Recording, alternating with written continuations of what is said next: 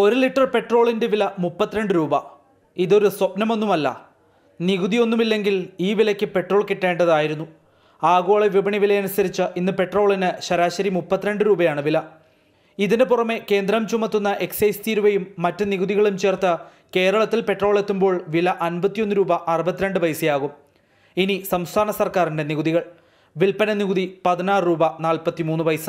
അധിക വിൽപ്പന നികുതി 1 രൂപ. സെസ് 17 പൈസ. 1 ലിറ്റർ പെട്രോൾ വിൽക്കുമ്പോൾ ഡീലറിന് 3 രൂപ 27 പൈസ കമ്മീഷനും. ഇതെല്ലാം ചേർത്ത് ഉപഭോക്താവ് 1 ലിറ്റർ പെട്രോളിന് 73 രൂപ 95 പൈസ നൽകണം. അതേസമയം നികുതി കുറയ്ക്കില്ലെന്നു തന്നെയാണ് ഇപ്പോഴും ധനമന്ത്രിയുടെ നിലപാട്. 16 രൂപ വർദ്ധിപ്പിച്ചിട്ട് 2 രൂപ കുറയ്ക്കുന്നു. എന്നിട്ട് അത് പേര് പറഞ്ഞ് സംസ്ഥാന സർക്കാരുകൾ നികുതി കുറയ്ക്കണമെന്ന് ആവശ്യപ്പെടുകയാണ്. സംസ്ഥാന സർക്കാരുകളെല്ലാം നികുതി കൂട്ടിയിട്ടുള്ളത് കേന്ദ്ര സർക്കാരാണ്. കേന്ദ്ര സർക്കാർ നികുതി കുറയ്ക്കേണ്ടത്.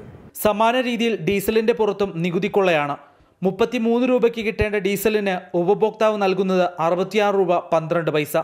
ഇന്ധനത്തിന് ഏറ്റവും കൂടുതൽ നികുതി ഈടാക്കുന്നത് കേന്ദ്ര സർക്കാരാണ്.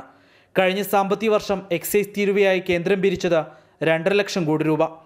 GSTക്ക് കീഴിൽ ഇന്ധനത്തെ കൊണ്ടുവന്നാൽ പരമാവധി 28% നികുതിയെ ഈടാക്കാൻ കഴിയൂ. എന്നാൽ ഭീമമായ വരുമാനം ഒഴിവാക്കാൻ സർക്കാരുകൾക്കുള്ള താൽപ്പര്യക്കുറവ് ബാധിക്കുന്നതാകട്ടെ പൊതുജനങ്ങളെയും. അഭിലാഷ് ഗോപിനാഥൻ, മാതൃഭൂമി ന്യൂസ്, കൊച്ചി.